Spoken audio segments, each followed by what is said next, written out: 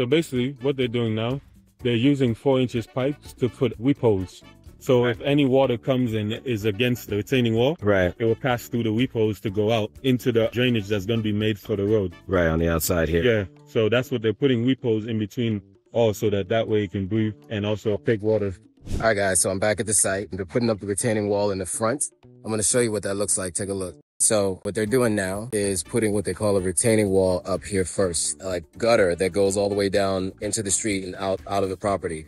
So this retaining wall is being built here, and then the wall, of course, on top of it. It doesn't erode those blocks. But even still, because it is cement, and cement is made by using water, you have to have these little weeping holes. The water, when it hits the cement, they're actually putting these little tubes in here so that the water will come through. It doesn't erode the bricks or the blocks. So those blocks there, with too much water, they can become eroded. So that's why you